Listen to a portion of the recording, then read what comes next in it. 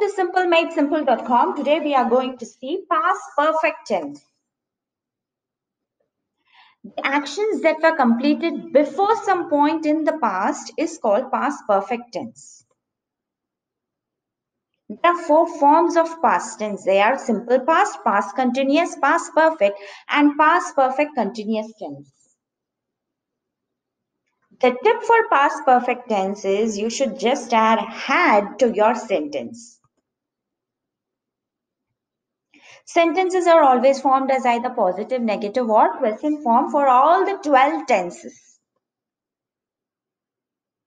For the positive form, regardless of whether the subject is singular or plural, you have to just add had to your sentence and change the verb to the past participle form. He had danced, she had danced, or they had danced.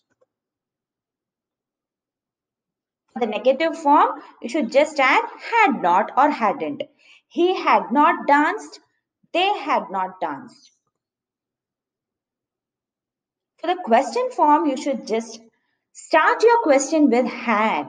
Had he danced or had they danced?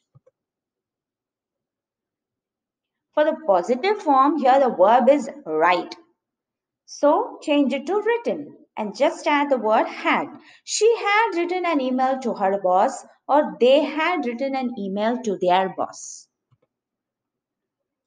For the negative form, had not. He had not written an email or they had not written an email.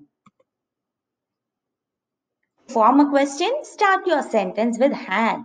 Had he written an email or have they written an email? So try to frame sentences in the past perfect tense with these verbs given below.